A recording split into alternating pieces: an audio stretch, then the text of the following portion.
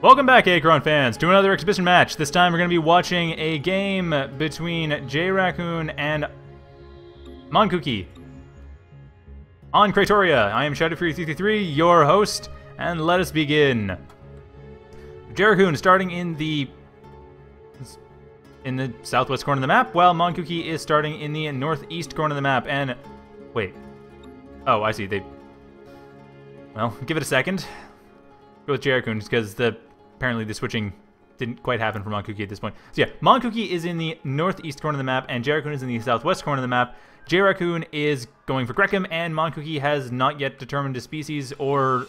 Oh, there you go. He's going for Vecgir. So Monkooky is Vecgir, and he will be... I'm not sure what he's going to do. This is a... Okay, Cratoria we haven't seen in a while either, though it hasn't changed since we last saw it. I think we haven't seen it in a few months now. Anyway, main base is northeast and southwest.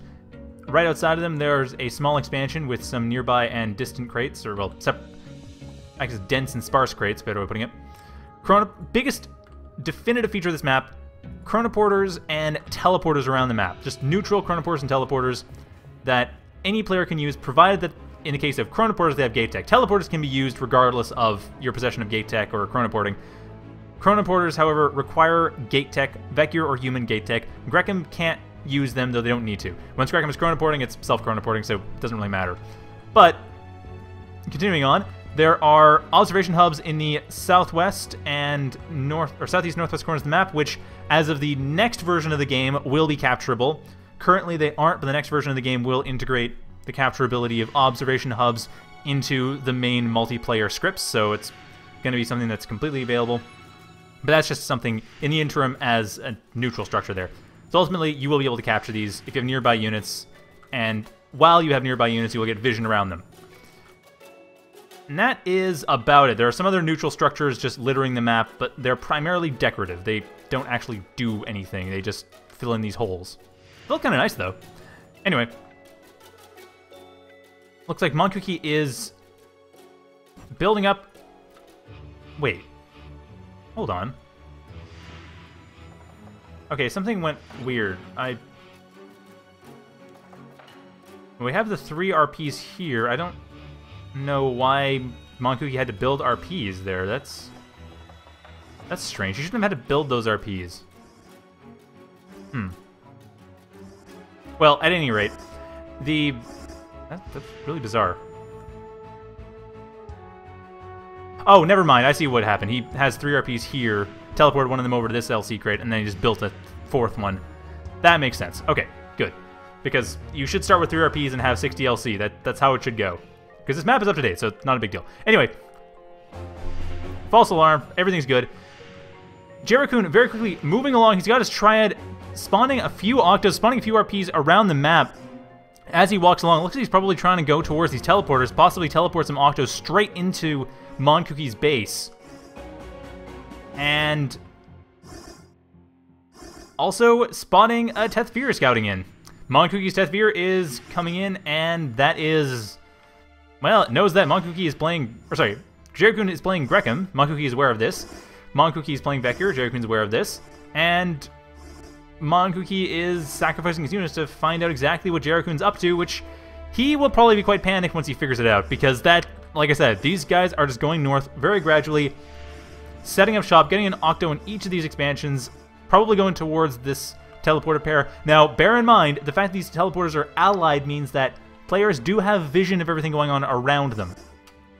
Now, of course, most players, if they're going to go near them, they're going to teleport away, so it's probably not going to be that relevant, but it might come up. JRaccoon might be aware before he gets the scouting units in, assuming he's scouting units, sorry, Monkooky, before his scouting units gets in, will be aware of what JRaccoon is up to. JRaccoon, I should say, won't be giving it away necessarily if he uses that to teleport before Monkooky finds out by way of a Tethveer. But no, the Tethveer does not actually find out.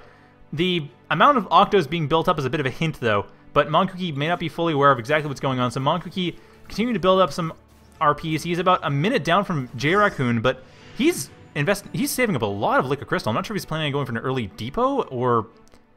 No, that wouldn't be right. If he's going for an early depot, he'd build a QP RP. Let's see here. He has no constructions apparently there, but he has found the expansion. He has found the duo here. the Sepifaro pair and has stopped them while Octo's attack his main base, but still, getting rid of that Sepifaro pair is huge. Now, JRaccoon, he's probably not going to move them forward so much, or if he is, going to be much more careful about that. See how he handles these two, and it looks like he has not changed their orders one bit. What is going on instead, however, is this Octo is coming to distract the Shinvir and Tethvir, try to take them out before they get a chance, and it will succeed in doing so. However, Monkooky has gotten the information that he needs in order to stay alive, so he needs to build up some defenses against Octos probably coming in. Well, probably the full triad, like a bunch of Octos with Sepifaro pair coming in and attacking his main base directly using the teleporters. That's likely what's going to happen. So counter strategy would be building a depot, and then from there he has his foundation, has his QPRP here, building a depot, building Zyme pulsers, and then from that he will have defenses. Now, of course, there's also Octopods. Octopods are another likely candidate, and that is going to mean that there's going to be a lot of damage being dealt from JRaccoon. That's likely what's going to happen. So, anyway, with Monkooky setting up more of an economy just to make sure he gets the Zyme pulsers, I mean, 4 or 5 Zyme pulsers will be able to defend against any amount of Octopods that JRaccoon is likely to send. He's probably only going to send 2 Octopods if he actually plans on doing that, and it looks like he's possibly just setting up a nearer base, a more frontal outpost, rather than trying to go for a teleporter rush. He doesn't actually seem to be too keen on moving forward, moving out, and doing anything much more than expanding in this particular base.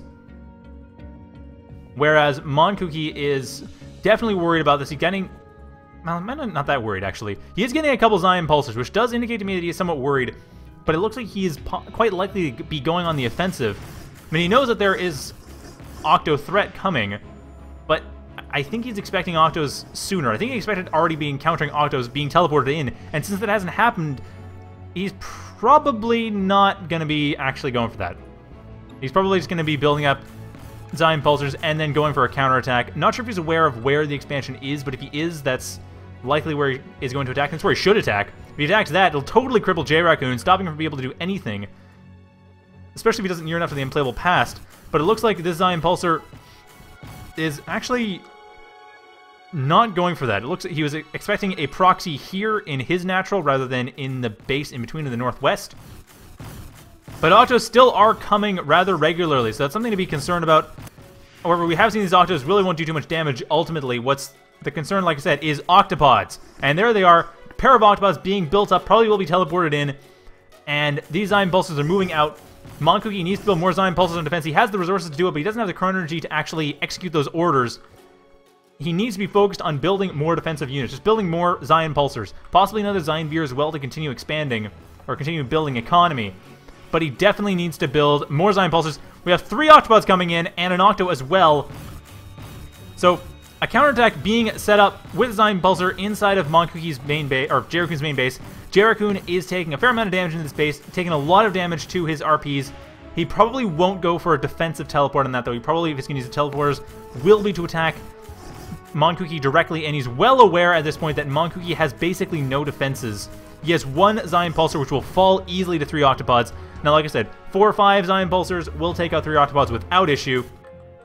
But one Zyme pulser with really keen deep row heal micromanagement, Monkooky should be able to survive, but even then that'd be very difficult to pull off. Octopods have an instant hit attack, so essentially you have to not let them attack.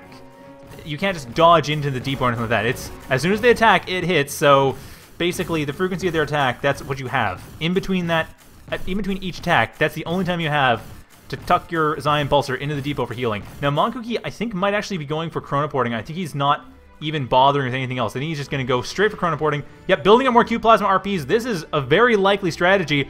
Looks like chronoporting from there probably going to... well, Gate Tech, I should say. And then once it gets Gate Tech, I guess chronoport back to Zyme pulses and try to get rid of this expansion before it ever becomes a threat. I mean, this is really early Gate Tech. Okay, really early Gate Tech for the last 4 or 5 versions, but actually considering earlier Achron, this isn't that early. It's a bit of a throwback in a sense. Of course, I'm only conjecturing. And 257 QP, he needs 57 more QP, which is going to be about let's see, about 2 cycles worth. So about 15 seconds from now, he will be able to get Gate Tech if that is what he's going for. And in the time it takes to research that, he will be able to build up a Chronoporter, or Slipgate rather, but he doesn't have the defenses against the Octopods coming in, and Gate Tech will soon be researched, now, if ever. And I don't think Monkooky's going to go for it. I think Monkooky is just going to divert all these resources into Zion Pulsars. I would definitely recommend doing so. I don't see how Gate Tech could possibly work. To get at least 3 Zion Pulsars on top of the ones you already have. And a foundation is being built. I think this is a Slipgate foundation. I think this, though it might be an aerial control center, he might instead be diverting into Shin Pulsars. And he's also spending a ton of money. What is he spending his money on? He is spending his money on... He is diverting into Zion Pulsar and Zion Turcher, so he's doing the right thing with this. Probably did mean to go for Gate Tech, though, just given his resourcing and given how much money he was stockpiling. I'm guessing that Gate Tech was definitely on the agenda. Now, something to point out here is that Zion Turchers are actually much better tanks than Zion Pulsars are, and it really shouldn't be cloaked. He really should not have the Zion Turcher cloaked. It should be uncloaked. It should be taking the damage from the Octopods so the Zion Pulsars can actually deal the damage back and get rid of those Octopods. And it is actually doing that right now. The Octopods are attacking it because the Pharaoh has revealed it. But at this point, that's not happening. It's jumped back to the depot for repair, as has this Zion Pulsar. But still, that Zion Turcher is key. That is a tank, and it needs to be taking the damage from the Octopods. Take the heat off the Zion Pulsars. It has 1.5 times as much health. It's a much better target. Let them hit that. It's something that not a lot of people seem to realize, that because Zion Turchers are underused. Let's be honest, no one really uses them compared to Zion Pulsars. But it's something to bear in mind that Zion Turchers have much more health than Zion Pulsars, and their cloaking is much more useful when they're simply a surgical strike force on their own. But paired with Zion Pulsars, they need to be taking the damage. Anyhow, JRaccoon has apparently moved... Actually, no, he attacked the Triads. This is an all-or-nothing rush at this point. He does have an Arcticus. He could rebuild somewhat, but it's going to be much slower. If he loses this, then Monkooky has won this game, and I think Monkooky has, in fact, won this game. JRaccoon, we're looking at his point of view, he's about 20 seconds down from Monkooky, and Monkooky has enough money to get Gate Tech if he wanted to, so he could actually build Gate Tech right now, get a Slipgate, send these units back, and cement the victory if he hasn't already. And he hasn't already, by the way. But he could, if he wanted to, and it's definitely an option. But JRaccoon throwing in the towel, that is game. Pretty short game, but that was how it went down. So I hope you enjoyed that, and I will have another one for you shortly, so stay tuned.